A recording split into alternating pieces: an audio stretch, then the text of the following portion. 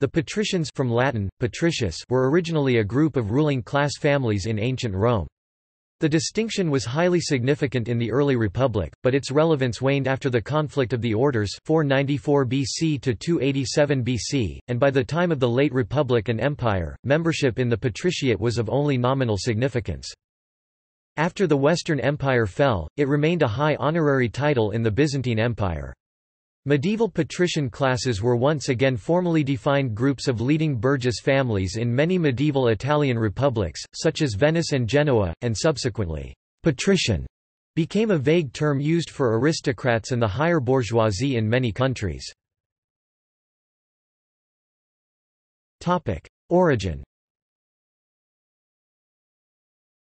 According to Livy, the first 100 men appointed as senators by Romulus were referred to as fathers, Latin, patres, and the descendants of those men became the patrician class. According to other opinions, the patricians patrici were those who could point to fathers, i.e. those who were members of the clans gentis whose members originally comprised the whole citizen body. The patricians were distinct from the plebeians because they had wider political influence, at least in the times of the early Republic. As the Middle and Late Republic saw this influence stripped, plebeians were granted equal rights on a range of areas, and quotas of officials, including one of the two consulships, were exclusively reserved for plebeians. Although being a patrician remained prestigious, it was of minimal practical importance. Excepting some religious offices, plebeians were able to stand for all the offices that patricians could, and plebeians of the senatorial class were no less wealthy than patricians at the height of the Republic. Roman Republic and Empire. Status. Patricians historically had more privileges and rights than plebeians. At the beginning of the Republic, patricians were better represented in the Roman assemblies, only patricians could hold political offices, and all priesthoods were closed to non-patricians. There was a belief that patricians communicated better with the Roman gods, so they alone could perform the sacred rites and take the auspices. This view had political consequences, since in the beginning of the year or before a military campaign, Roman magistrates used to consult the gods. Livy reports that the first admission of plebeians into a priestly college happened in 300 BC, when the College of Augurs raised their number from 4 to 9. After that, plebeians were accepted into the other religious colleges, and by the end of the Republic, only priesthoods with limited political importance, such as the Salii, the Flamines, and the Rex Sacrorum were filled exclusively by patricians. Very few plebeian names appear in lists of Roman magistrates during the early Republic.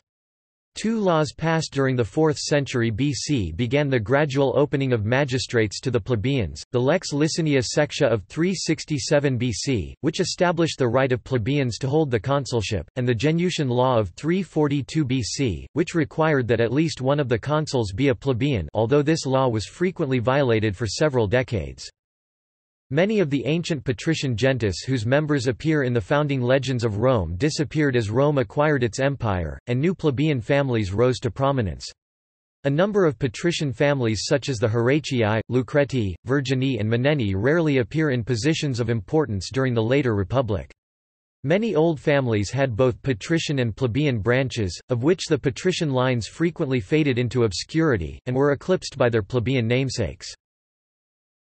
The decline accelerated toward the end of the Republic, principally because of the civil wars, from the social war to the proscriptions of the triumvirs, which took a heavy toll on them. As a result, several illustrious patrician houses were on the verge of extinction during the 1st century BC, sometimes only surviving through adoptions, such as Julii Caesars, Manlii Torquatii, Papiri Masones, Postumi Albini, Servili Kepiwunshoaver. Large gentis with multiple stirpes seem to have coped better. The Aemilii, Claudii, Cornelii, Fabii, Sulpici, and Valerii all continued to thrive under the Principate. Patricians versus plebeians. The distinction between patricians and plebeians in ancient Rome was based purely on birth. Although modern writers often portray patricians as rich and powerful families who managed to secure power over the less fortunate plebeian families, plebeians and patricians among the senatorial class were equally wealthy. As civil rights for plebeians increased during the Middle and Late Roman Republic, many plebeian families had attained wealth and power while some traditionally patrician families had fallen into poverty and obscurity. Patrician families. The following gentes were regarded as patrician, although they may have had plebeian members or branches. A number of other gentes originally belonged to the patricians but were known chiefly for their plebeian branches. Antonia, Cassia, Cominia, Curiatia, Hostilia, Junia, Marcia. Gentes maiores et minores. Among the patricians, certain families were known as the gentes maiores, the greatest or perhaps the most noble houses. The other patrician families were called the gentes minores.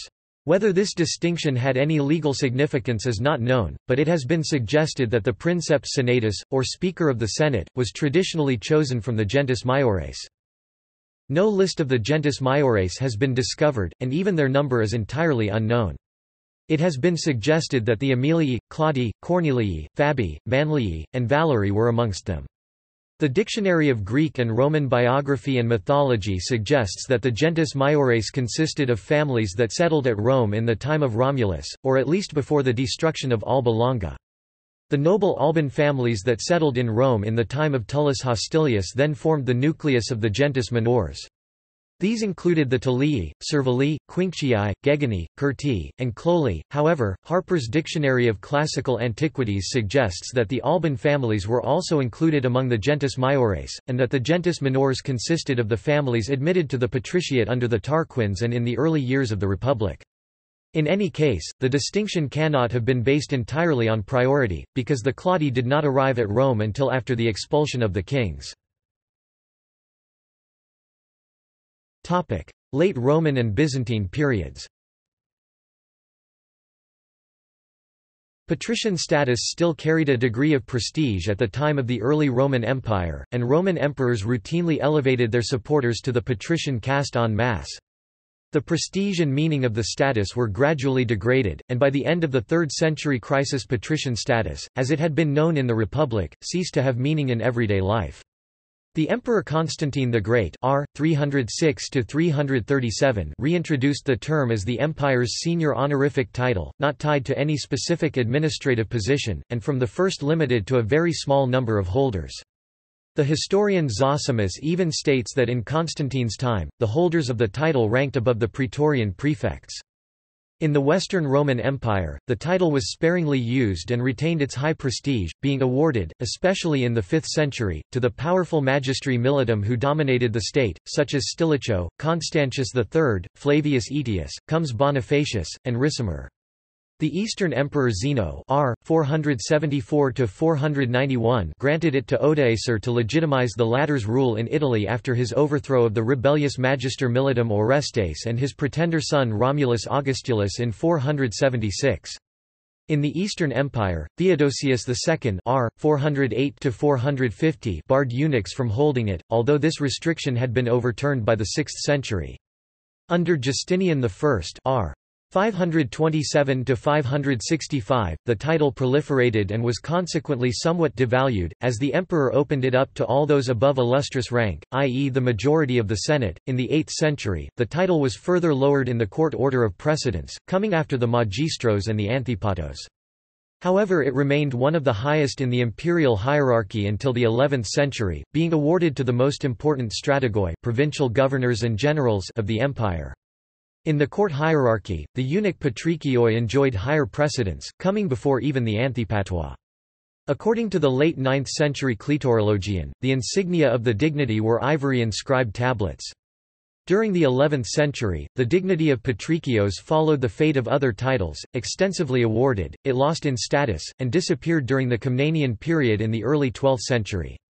The title of protopatricios, first patrician, is also evidenced in the East from 367 to 711, possibly referring to the senior-most holder of the office and leader of the patrician order taxis. The feminine variant patricia denoted the spouses of patricioi. It is not to be confused with the title of zos patricia, girded patricia, which was a unique dignity conferred on the ladies-in-waiting of the empress. The patrician title was occasionally used in Western Europe after the end of the Roman Empire. For instance, Pope Stephen II granted the title Patricius of the Romans to the Frankish ruler Pepin the Short. The revival of patrician classes in medieval Italian city-states, and also north of the Alps, is covered in patricianship.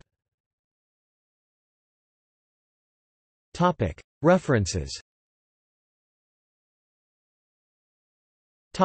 Sources. Barry, John B. 1911. The Imperial Administrative System of the Ninth Century. Oxford University Publishing.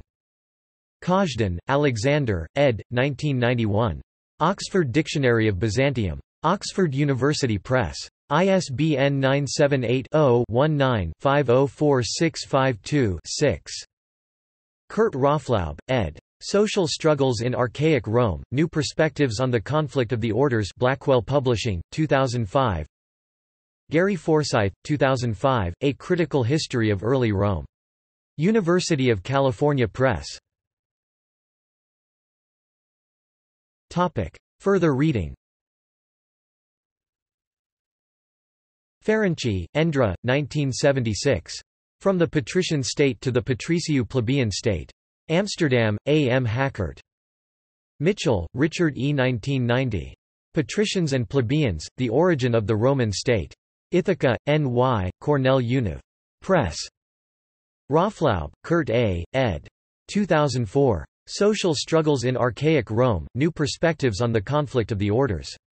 2d ed. Oxford, Blackwell. Rosenstein, Nathan and Robert Morstein Marks, 2010. A Companion to the Roman Republic. Chichester, West Sussex, Wiley Blackwell. Stewart, Roberta, 1998. Public Office in Early Rome, Ritual Procedure and Political Practice. Ann Arbor, Univ, of Michigan Press. Tatum, W. Jeffrey, 1999. The Patrician Tribune, Publius Clodius Pulcher. Chapel Hill, Univ, of North Carolina Press. Williamson, Callie, 2005. The Laws of the Roman People, Public Law in the Expansion and Decline of the Roman Republic. Ann Arbor, Univ, of Michigan Press. External links. Texts on Wikisource. Clay, Agnes Muriel, Mitchell, John Malcolm 1911. Patricians. Encyclopædia Britannica 11th ed. Patricians. Encyclopædia Americana, 1920. Patrician. Collier's New Encyclopedia, 1921.